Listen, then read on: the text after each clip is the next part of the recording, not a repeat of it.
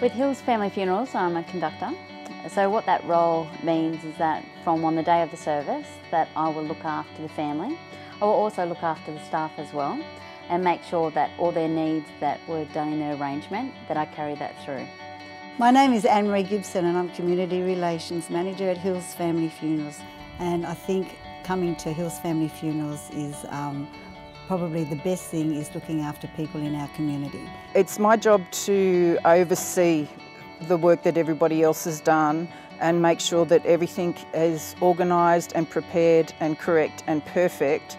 My proudest moment within the company would have to be one for a police officer, and it was a very large funeral which we had around about 3,000 people with a lot of media attention. We were able to pull it off to the T, and that was a very proud moment. I love to hear that things have gone well and the family were very happy. Communication between ourselves and the family is very important. The communication process from the time we sit with the family continues all the way through the day of the funeral, as well as even after the funeral. We make it our responsibility to make sure that everything is covered fully.